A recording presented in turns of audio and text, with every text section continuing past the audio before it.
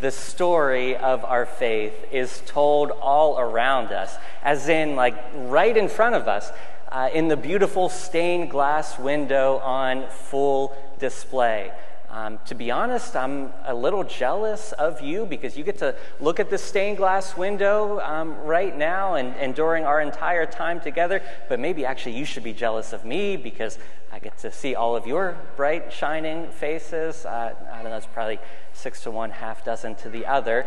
But in this stained glass window, it's very unique. If you follow it around, you see the full life of Jesus on display. All of the major life events of his are right there. You see the birth, the baptism, the teaching, the gathering, the communion, the death, the resurrection, the commissioning, and finally, the ascension of Jesus. His entire life, all the major events on full display.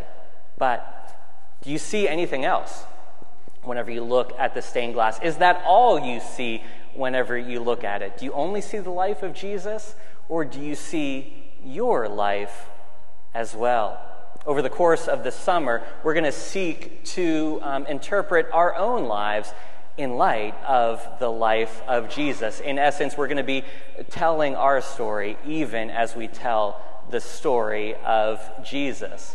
And so the first pane up is the birth pane, and that's pain as in P-A-N-E. We should probably just call it the Christmas scene. However, we're just going to kind of skip over that one this week. I'm not really feeling it right now. I don't know about you. I know only 190 days left, so maybe you're into it, but for today, we're going to move past that one into the baptism pane.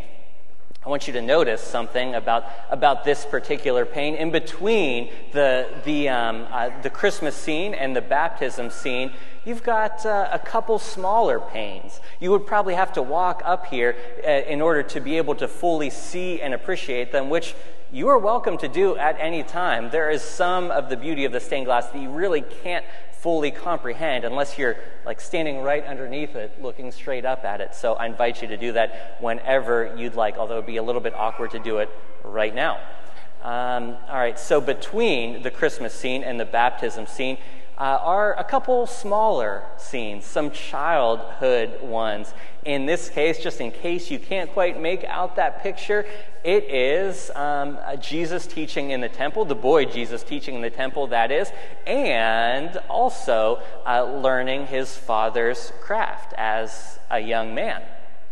Now, there really aren't a lot of stories of young Jesus. This is pretty much it. And in addition to that, guess how many times we actually have a note of Jesus learning about carpentry, his father's craft? Really, like zero actual stories. There are 2 times whenever Jesus is linked to his father's craft. One whenever he's called the carpenter's son, and one whenever he is called the carpenter. But those are really parallel stories about his townspeople trying to figure out where he gets all of this spiritual insight in light of his family craft.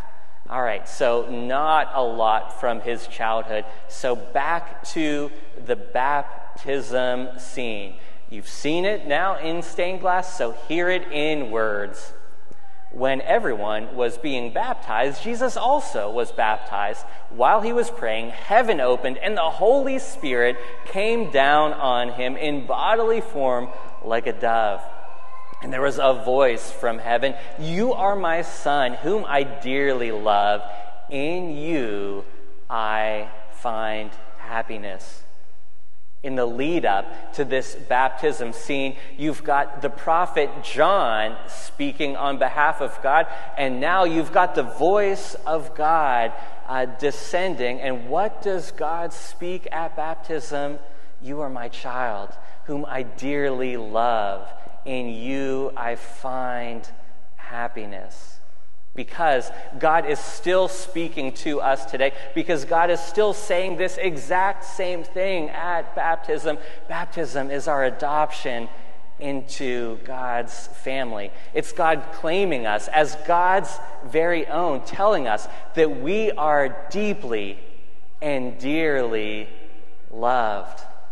There's this beautiful, beautiful scriptural image of just how much God loves us and just how much God wants to claim us that's given from the prophet Isaiah.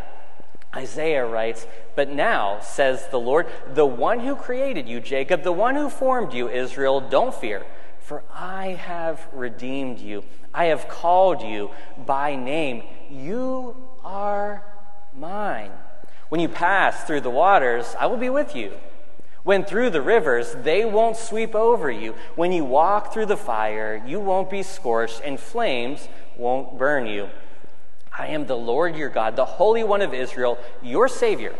I have given Egypt as your ransom, Cush and Seba in your place. Because you are precious in my eyes, you are honored, and I love you.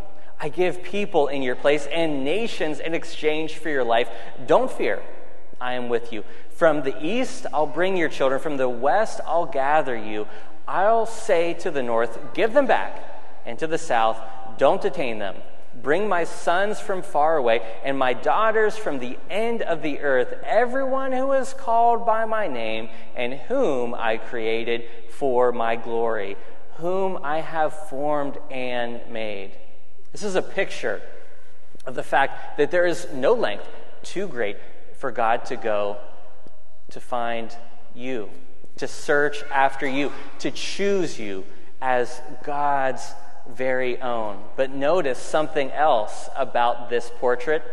Notice that the work of God's redeeming love is already done. The battle's over. The fight's already been won. God's already decided that God chose you even before you could choose God, which is in part one of the reasons why we in our tradition baptize infants. It's because God is faithful. Even whenever we aren't, God is still faithful. Even whenever we say and do all the wrong things, God is still faithful. Even whenever we completely abandon God, God is still faithful to us. And so, you can wait. You can wait until you've got your whole life figured out and everything is set in place and you completely understand all the mysteries of God in order to be baptized. But guess what? That day ain't coming. So what are you waiting for? Even before we could choose God, God chose us. So, coming out of the baptism are a couple other panes of stained glass. We are different in light of our baptism, and in the case of the stained glass, what the stained glass is showing us are some miracles of Jesus. Again, in this case, Jesus turning water to wine and also healing a blind man. You see, full of the Spirit at his baptism, Jesus is launched from that scene into doing all of these amazing signs and wonders and healings.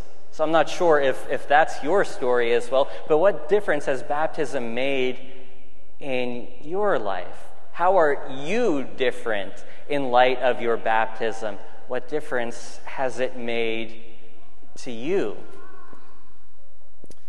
In a few moments after Charlie and Kier are baptized, I'm going to encourage all of us to remember our baptism. Now, if you were as young as Charlie and Kier are, whenever you were baptized, you probably don't actually remember the act, but you can still remember what it means to you. You can remember the fact that at baptism, you are claimed by God. That at baptism, you are initiated into God's family. If you've got a great earthly family, great, wonderful, but if you haven't had such a great one, guess what? You've got a new family, a surrogate family. And guess what? This is why celebrating baptism on Father's Day is such an excellent occasion, because God the Father, the very best Father that you could ever imagine, claims you on this occasion. So remember your baptism and be thankful. This is about the time whenever I would typically be encouraging you to live differently in light of this idea, this concept, this scripture.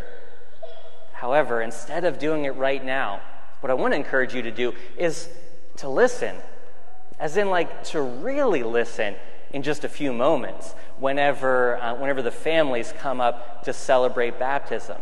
You see, whenever we baptize infants, we ask certain questions of the parents, of the godparents, to affirm their faith and make certain promises to raise the child in the faith.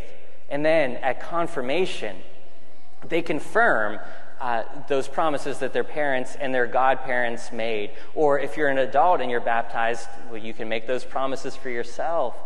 And then finally, if you become a new member of a church, we ask you again, just to make sure, just to make really certain the fact that you want to live differently as a result of following Jesus and in light of your baptism. So listen, really listen to these questions as others gather here to answer them.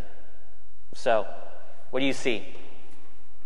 What do you see up there in the stained glass? Do you see the stories of Jesus? Do you see your own life playing out on full display? And this is a legitimate question, by the way. This is a real question that I truly hope that you'll answer. Maybe you'll even tell me throughout the course of our time together, because I know that a lot of you have a lot more experience staring at this stained glass than I do. Some of you were probably even part of the group that commissioned this beautiful artwork nearly 60 years ago. So, what do you see? I hope that you'll share it throughout the course of our time together. I hope that we'll be able to share it together throughout the course of our time together. But if you don't hear anything else today, I want you to hear this. Baptism is love. It's God's claiming of us. It's God telling us just how much He loves us. So, you can buy yourself flowers. You can hold your own hand. You can talk to yourself for hours. You can say things that no one in the back understands. You can take yourself dancing. You can hold your own hand. But no one can love you like God can. Let's pray. Gracious God, we thank you so much for this visible sign of love at baptism, made tangible, your love on full display as the water flows and washes over us. God, we thank you for this act, and we thank you for Jesus, who taught us to pray, saying, Our Father, who art in heaven, hallowed be thy name.